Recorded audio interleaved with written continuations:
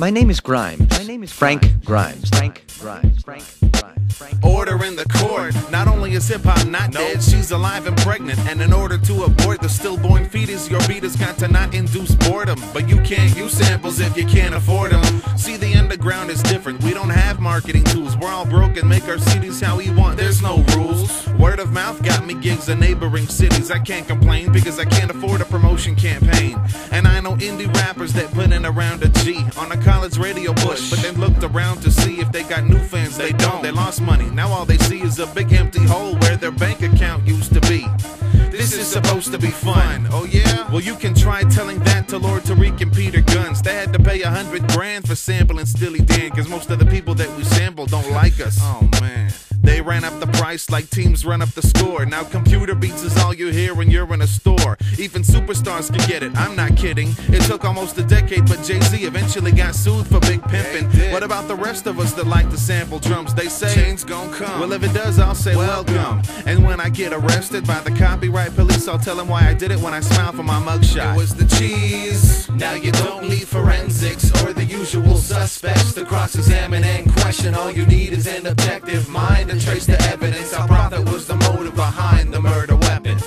Now you don't need forensics or the usual suspects to cross-examine and question. All you need is an objective mind to trace the evidence. Our prophet was the motive behind the murder weapon. Now let me tell you, people, of a result which occurs through a truly sad story that needs to be heard. Where many an underground group's renowned took leaps and bounds. Locally, they ventured overseas and still didn't drown. But yet in their own land, a deal they couldn't refuse watered them down. Signed the dotted line and pledged to forge the signature sound of the times. Now of course their name would remain, but what it stood for before they got their foot in the door would change. I used to praise some among my favorite ones once before they traded the secret ingredient for the flavor of the month. And it hurts to see them think they've come so far when over commercial beats are not even up to par with where the one-hit wonders are. Cause that's not their territory, not their arena. See, they sound awkward and kind of like imposters, at least to me. And I really don't mean to sound so harsh, but they're not fit to be gimmicky like their industry counterparts. It's understandable to want a larger audience, but at the cost today I find it hard to comprehend why they'd abandon the sound that got them where they were in the first place. To cast their pearls before swine, a one-time thing's all it takes. And they need all that money at the end of the day so that some sheep could graze and leave those permanent patches in their grassroots fan base. I don't know. Now you don't need forensics or the usual suspects to cross-examine and question. All you need is an objective mind to trace the evidence. Our prophet was the motive behind the murder weapon. Now you don't need forensics or the usual suspects to cross-examine and question. All you need is an objective mind to trace the evidence. Our prophet was the motive behind the murder weapon.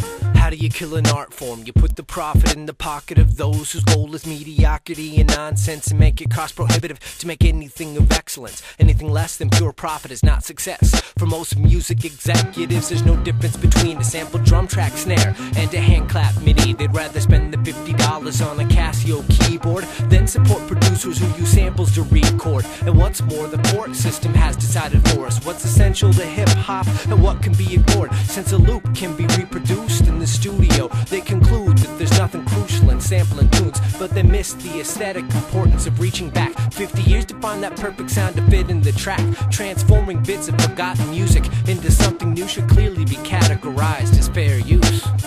Now you don't need forensics or the usual suspects to cross-examine and question. All you need is an objective mind to trace the evidence. Our prophet was the motive behind the murder weapon. Now you don't need forensics or the usual suspects to cross-examine and question. All you need is an objective mind to trace the evidence.